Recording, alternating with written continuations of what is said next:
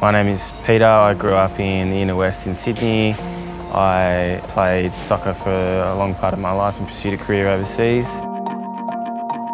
My current role is Senior Legal Counsel at the NRL. It's a generalist role that covers a wide area of the business. We do a lot of sponsorship, broadcasting rights is a major part of what we do. The MBA will allow me to hone my skills, add new skills and challenge myself and network with some really fantastic people and get me to this C-suite role that I'm striving to obtain. If I was able to achieve my ambition of obtaining a C-suite role in a professional sporting organisation, I would not only ensure that community programs not only exist but flourish and have a positive impact on marginalised individuals and communities. To anyone thinking of studying the MBA, I would say absolutely you should go for it.